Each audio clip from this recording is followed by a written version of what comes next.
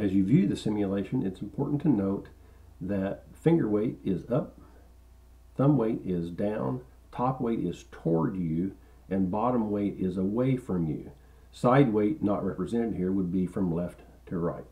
Notice that finger weight becomes top weight as the ball rolls. As it continues to roll, top weight becomes thumb weight.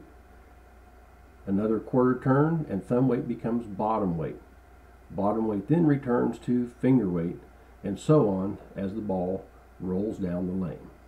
So from this simulation, we see that one of the myths that ball drillers have about finger weight going long and thumb weight going hooking earlier is not correct, because finger weight becomes thumb weight and thumb weight becomes finger weight as the ball rolls.